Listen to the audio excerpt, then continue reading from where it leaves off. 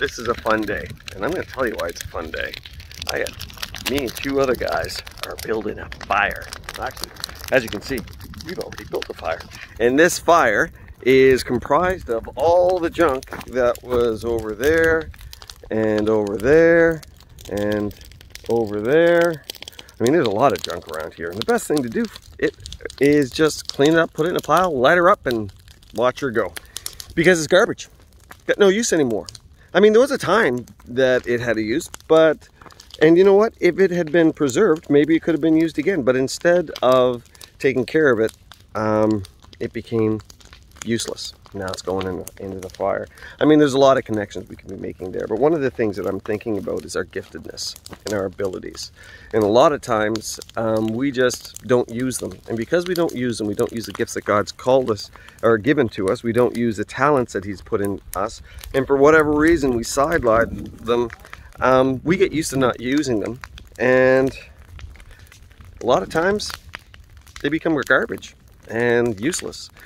And they end up in a place like the fire.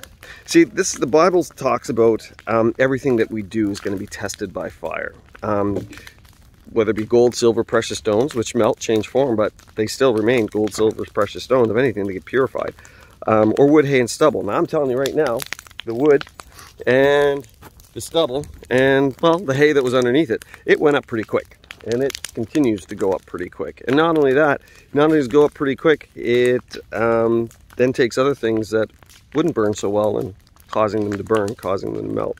See, if God has given you a gift, if God has given you a calling, one of the worst things that you could ever do for your life, one of the worst things that you could ever do that's going to kill your joy, kill your fulfillment, kill your purpose, kill your meaning, is to walk away from the gift that God has given to you. One of the things that in churches, people find it easy just to sit in the pew, but God says, I've gifted you for the building up of the church.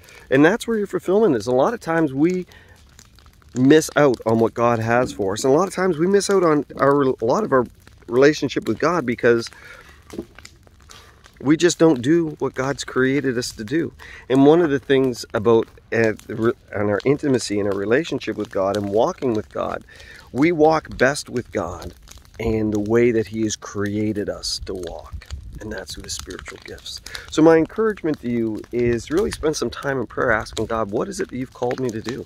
What is my purpose here? What is my gift? And if I haven't been using it, God, stir up that gift in me so I'll want to use it. I'll desire to use it.